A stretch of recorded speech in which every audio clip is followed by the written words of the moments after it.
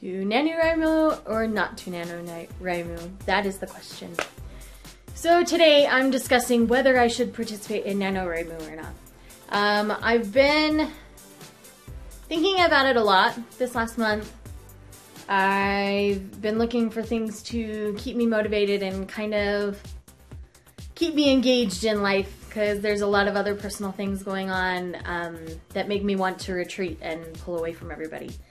But this would be a way for me to participate and engage in something that I've been wanting to do anyways. I've had this idea for a book running through my head for a couple of years, but I always just stunt myself and, you know, I'll write down a page or two and stop and want to start over and redo and all those kind of things. So I've been debating whether I'm going to participate or not.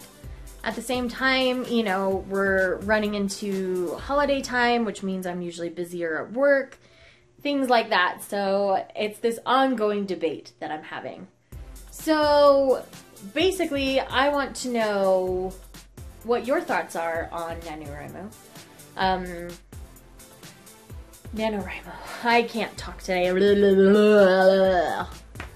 So, anyways, NaNoWriMo, for those of you who don't know what it is, it's essentially you want to write a novel or a good chunk of a novel through the month of November. So the goal is 50,000 words by the end of November, which is doable. I mean, it's what, like 12,500 words a week for 4 weeks in November. Yeah. But at the same time, that's a lot. I mean, you break that down into days, you're looking at, you know, 1,500 a day if you want to have a day off, like Sundays. So it's a lot, and it's a lot of focus and a lot of time and a lot of energy. And so those of you who have done it, please let me know your thoughts on it. I'm trying to make this decision quickly, so I would really like your input and fast. So I only have a couple of days left to decide whether I'm going to really do this or not, because if I'm going to do it, I really want to try to reach the 50,000 words. I have my own little fears and insecurities about, you know, blocking myself out again as I've done previously with this particular idea. I don't know, maybe as I'm writing, it'll morph into something else. I'm not 100% sure, because it could transform itself into a myriad of things. But it'll involve a lot of geeky things. It'll be more, it won't necessarily be a fiction type thing. It'll be more kind of how I coped with life after divorce.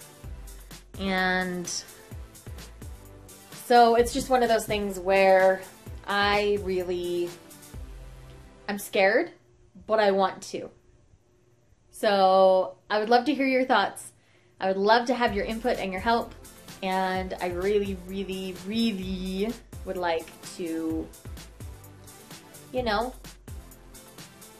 if I don't technically participate in NaNoWriMo, I might still take the month of November and really focus on getting more written down. That'll mean I won't be reading quite as much, so you won't see as many book reviews as you did this last month. And I have books that I've read that I haven't even reviewed. But it's one of those things where the channel would change a little bit for the month. You know, it would be more focused on the writing and the NaNoWriMo and the struggles that I'm having there. So anyways, that's kind of my thoughts for today. This is probably rambling, and I don't even know if anybody will really help or give me much of an idea of whether I should or not. Anyway, so as I've rambled too much now, I'm going to sign off for today. I'll see you guys Friday with my October wrap-up. Thanks.